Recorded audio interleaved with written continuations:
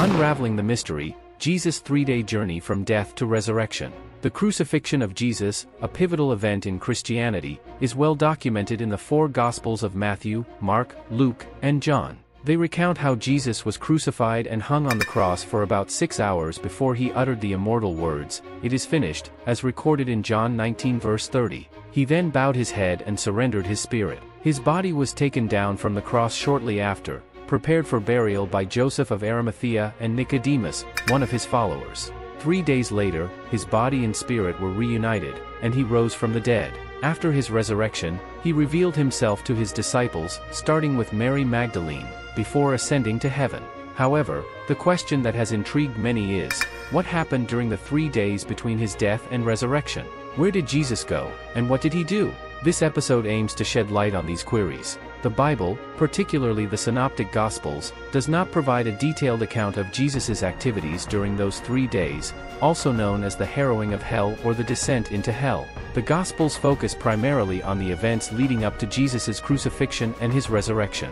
The period between his death and resurrection is more rooted in theological interpretations and traditions rather than explicit biblical narratives. One of the clearest revelations of Jesus' whereabouts during the 3 days of death can be inferred from his conversation on the cross. According to the Bible, Jesus was crucified next to 2 thieves. One of them asked Jesus to remember him when he entered his kingdom.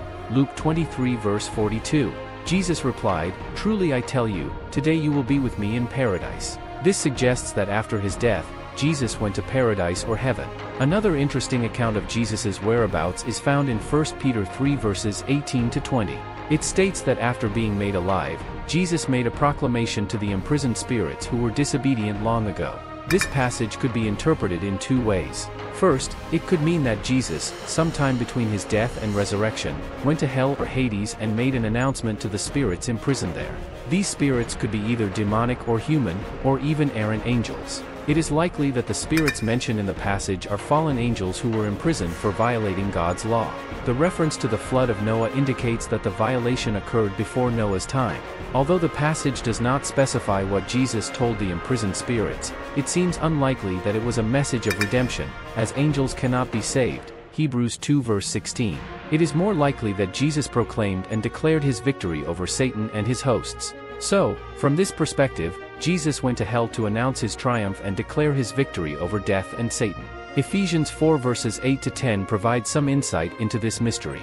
It states, "When he ascended on high, he took many captives and gave gifts to his people." This suggests that after his death on the cross, Jesus descended to the lower earthly regions, and upon his resurrection, ascended higher than all the heavens.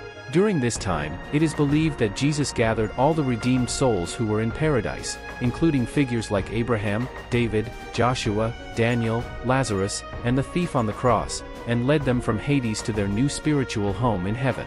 Another interpretation of Ephesians 4 posits that during the 3 days between his death and resurrection, Jesus defeated our spiritual enemies, the devil, death, and the curse of sin, and ascended victoriously to heaven.